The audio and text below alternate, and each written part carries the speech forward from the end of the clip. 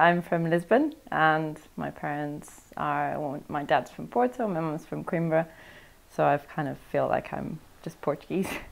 And I studied in Lisbon as kind of what is the contrary of what happens here. People kind of study somewhere different where they were born, but the unis are good there, so I studied there. I still love going back, and I didn't come here because I didn't like Lisbon. I love it, and I know I'll always be back. That's why, also one of the reasons why I wanted to move out, because I knew it would be way too easy to just stay and have that nice life for a long time. But it's nice, but it's not very, productive in a way.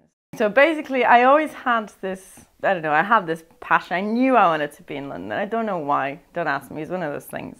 So when I turned 17, I really asked my parents, can we go, all as a family, let's go to London. I really want to move there when I'm, old, so you might as well get used to it. I don't know, I had that in my mind. I moved a bit more than a year and a half. I moved in January, not last year, but almost 2 years ago, I guess. I've always lived with my parents, and I love my parents, but you need that break. And because I was studying there, and I started working in Lisbon as well, so I was living with my parents as well. So only until very late, I felt like, this is, I need to do something different. I need to go somewhere. I wasn't really out when I was there. And obviously I never wanted to leave because of that, but it was also part of it, because it was, I'll do whatever I want. I'll go to London. It's kind of a new start, do whatever you want. I think they will never judge gay people. I don't think people will, openly I say it, or violently or in a hurtful way. But I think being silent is also a problem sometimes. And I think that's mostly what I felt, because, I didn't see anyone that was gay. You want to see someone like you and you're like, well, yeah, it's fine. And I think here it's like that. It's not a thing anymore, and that's why I liked it, because I moved to this place a month ago, and there's nothing much on this road. So there is a pub, there's a restaurant, there's dry cleaners, there's a supermarket, and there's a Portuguese restaurant. I swear I didn't move here because of that. I wouldn't do that.